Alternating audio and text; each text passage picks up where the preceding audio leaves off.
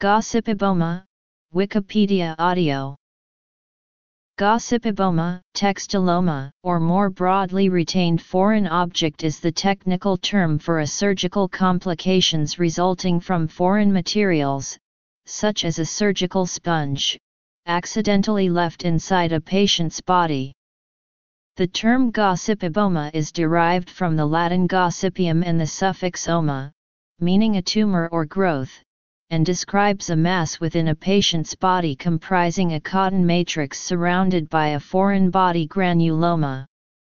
Textiloma is derived from textile, and is used in place of Gossypiboma due to the increasing use of synthetic materials in place of cotton. The actual incidence of Gossypiboma is difficult to determine, possibly due to a reluctance to report occurrences arising from fear of legal repercussions, but retained surgical sponges is reported to occur once in every 3,000 to 5,000 abdominal operations and are most frequently discovered in the abdomen.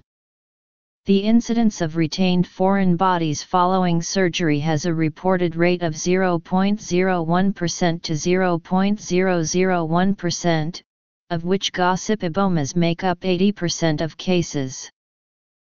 Gossypibomas can often present, clinically or radiologically, similar to tumors and abscesses, with widely variable complications and manifestations, making diagnosis difficult and causing significant patient morbidity.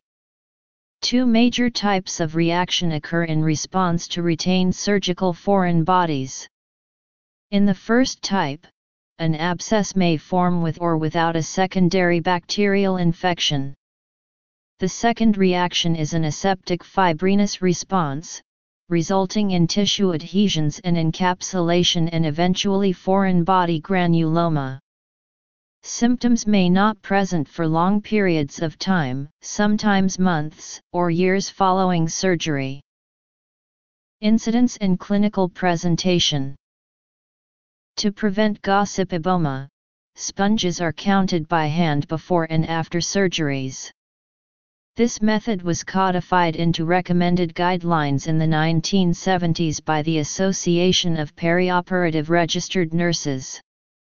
4 separate counts are recommended, the first when instruments and sponges are first unpackaged and set up, a second before the beginning of the surgical procedure, a third as closure begins, and a final count during final skin closure.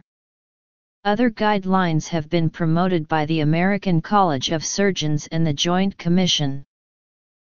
In most countries, surgical sponges contain radiopaque material that can be readily identified in radiographic and CT images, facilitating detection.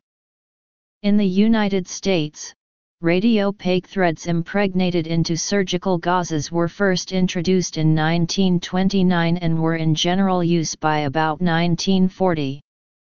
Some surgeons recommend routine postoperative X-ray films after surgery to reduce the likelihood of foreign body inclusion. Prevention.